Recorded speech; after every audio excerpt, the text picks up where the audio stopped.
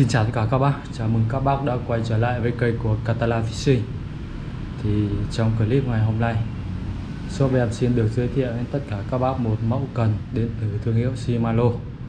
Thì cụ thể đây chính là mẫu cần lua máy ngang cây LUNAMIS phiên bản mới nhất này, phiên bản 2020. Đó thì đây là cây ra mắt vào cuối năm 2020 và nó sẽ có một chút những cái thay đổi so với các phiên bản cũ. Thì chút nữa em cùng các bác sẽ đi vào chi tiết hơn để xem những cái phần thay đổi đấy nha. Thì hiện tại bên em sẽ có cây máy ngang B86M đó, có cái mã số đây B86M. Thì giờ trước tiên em sẽ đi vào chi tiết từ cái hộp trước đi nhé. Đó, đây thì cây cần này của em sẽ được để trong một cái hộp như vậy, hộp bằng nhựa trong và có dán những cái tem. Thì ở bên dưới này có cái tem của Shimano này, bên trên thì có tên cây cần và những cái mã số cũng như một số cái thông tin khác về size cần, trọng lượng, cái thứ thì chút nữa mình sẽ đi vào chi tiết hơn nhé. Đó, đây là các công nghệ được sử dụng trên công nghệ chính. Ở đây là có 1, 2, 3, 4, 5 công nghệ chính.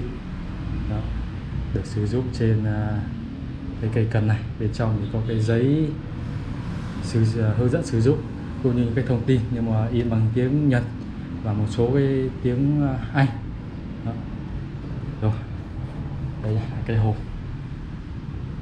Còn về cây cần đi thì nói thêm một chút về cái mẫu cần LUNAMIS này.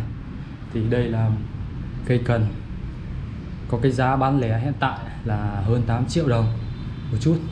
Thì đây có thể coi là mức giá đã được vào tiệm cận cái mức cao cấp của hãng Shimano và cũng như trên thị trường nói chung.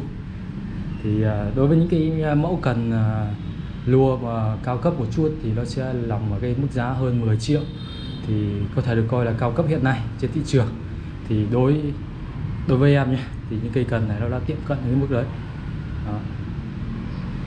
Đấy, thì nhìn qua một chút thì cái thiết kế của nó cực kỳ đẹp mắt này, nhất là đẹp này, và nó đem lại những cái chất liệu sử dụng trên cây cần này cũng như các công nghệ được Shimano áp dụng lên, nó đều là những cây công nghệ mới nhất, tạo ra cái cảm giác cho người chơi có cái cảm giác đánh có thể nói là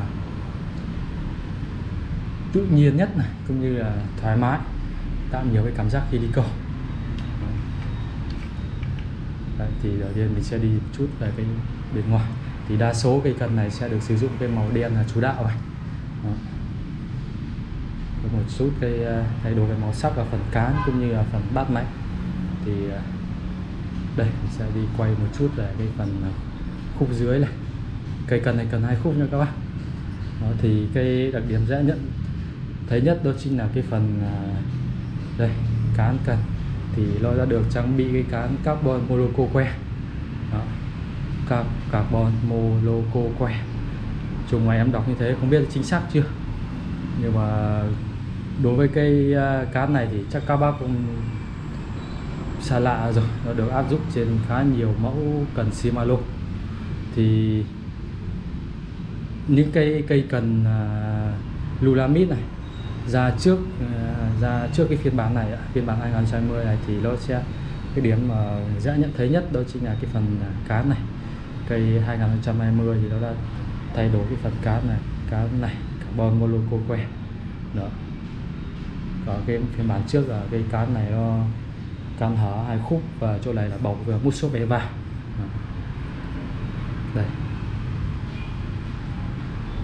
Đây là phần bát máy ngang CI4 cộng.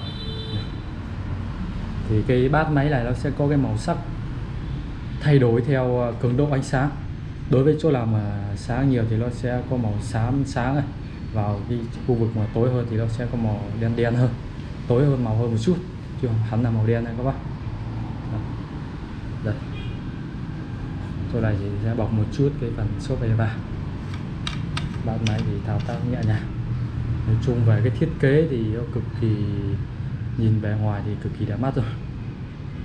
Đây, bên trên thì có tên cây cần LUNAMIS cũng như logo. Đó. Bên dưới này chỉ có in những thông tin về cây cần này, code number, và cây cần này được sản xuất tại Indo nhé, made in Indonesia.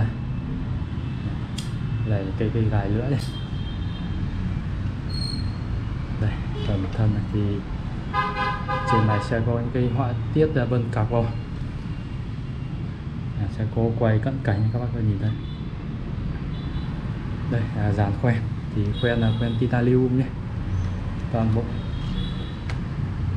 Đây là cây tác, cây cần, các khoen. Rồi thì bây giờ em sẽ quay một chút về cái đọt cần. Thì đọt cần thì sẽ có cái màu đen này, và bên dọc theo cây đọt này là những cái vân carbon dày.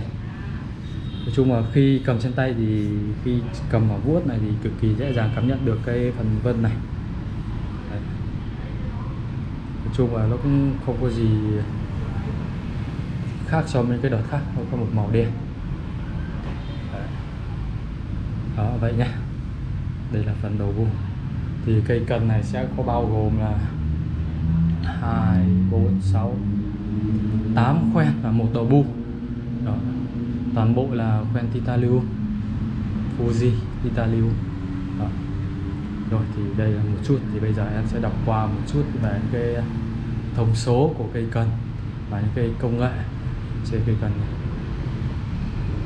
Đấy, thì trước tiên là ở bên trên cái phần hộp ấy in các cái công nghệ đây, Survival Core này, 2 Power X này, Musclecarbon, bát máy và cái phần Cán Carbon Monocoque. Đó, thì đây là 5 cái công nghệ chính ở trên cây cần này. Thì đây em đã ở trên cái phần cái cuốn catalog của hãng Shimano thì nó đã giải thích đầy đủ các cái công nghệ này, nhưng mà hiện tại thì nó in bằng tiếng Anh, thì chút em sẽ dịch cái chỗ này hoặc tìm hiểu thêm một số cái thông tin trên mạng, các diễn đàn mà của các bác đã chơi trước, thì em sẽ để những thông tin về các công nghệ này đầy đủ ở trong phần mô tả nhé. Đó, thì em sẽ không nói thêm nhiều về những cái công nghệ này, em sẽ để chi tiết thì các bác có thể tiện theo dõi ở phần mô tả. Đó là 5 công nghệ chính. Còn đây là về thông số cây cần. Đây nó sẽ được in đây. Thì đây là cây cần LUNAMIS, cây may ngang B86M. Nó có chiều dài là 2,59, số khúc là 2, chiều dài thu gọn là 1m133cm và nặng 133g. Đường kính đọt là 1.7mm, tải mồi từ 10 đến 40g, sử dụng B từ 0.8 đến 2.5. Đây là những cái thông số mà khuyến cáo của bên hãng sản xuất Shimano. Đây là một số thông tin về hãng như là thành phần cấu tạo là 98,2% carbon. Đó. Chung là in bằng tiếng Nhật, nhưng mà thường những cái dòng này thì gần như cây cần nào cũng như nhau thôi. Đó những cái thông tin này. Đây, B86M. Thì cây cần này nó có cả một size, các size máy đứng nữa. Thì hiện tại cây máy đứng em cũng đã không có sẵn tại đây. Thì trong các clip tới em sẽ cố gắng cập nhật cả size máy đứng, máy ngang khác nhau để cho các bác có thể dễ dàng lựa chọn và tìm được cây cần phù hợp với cách chơi của mình nhé. Đó, thì mọi thông tin thêm về giá bán cây cần này, thông tin về size cần cũng như là các công nghệ mà như lúc nãy em nói 50 công nghệ này em sẽ để chi tiết trong phần mô tả nhé. Các bác có tiện theo dõi ở bên dưới phần mô tả. Rồi thì các bác nào muốn mua cây cần này thì cứ đến trực tiếp địa chỉ cửa hàng em, cũng như liên hệ qua số điện thoại, số Zalo. Thì cũng như mọi khi số địa chỉ cửa hàng này, số điện thoại của em sẽ để chạy bên phần bên dưới đây. Đó, thì các bác có thể liên hệ nha.